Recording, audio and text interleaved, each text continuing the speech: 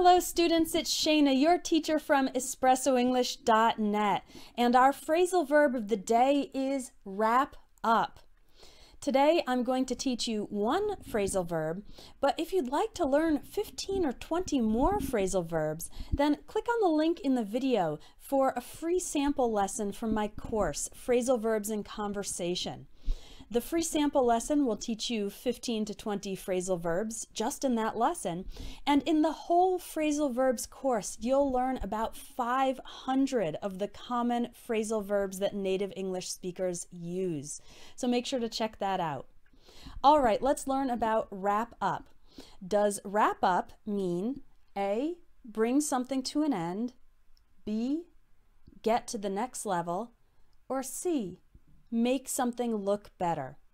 As I describe a situation using this phrasal verb, post a comment and guess whether A, B, or C is the correct definition for wrap up.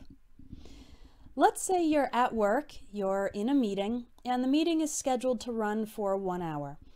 And during the meeting, you and your coworkers talk about a lot of different topics, and after about 50 minutes, your manager says, all right, before we wrap up, does anyone have anything else to add?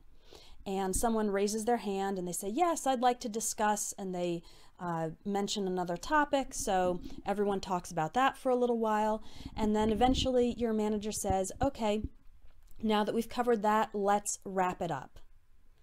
Based on this example, does wrap up mean A, B, or C? I hope it was clear from the situation that the correct answer is A. Wrap up means to bring something to an end. So in this example, the meeting was supposed to go for 1 hour, and after 50 minutes, so 10 minutes before the end, the manager said, before we wrap up, does anyone have anything else to add? So before bringing the meeting to an end, he wanted to see if there was anything else to discuss. And then after discussing another topic for about 10 more minutes, your manager said, okay, let's wrap it up, meaning let's end this meeting. Let's bring it to a close. Let's finish it. Today, we are wrapping up our series of daily phrasal verb videos. This was a special project for the month of February, and today is the last day, so we're wrapping it up.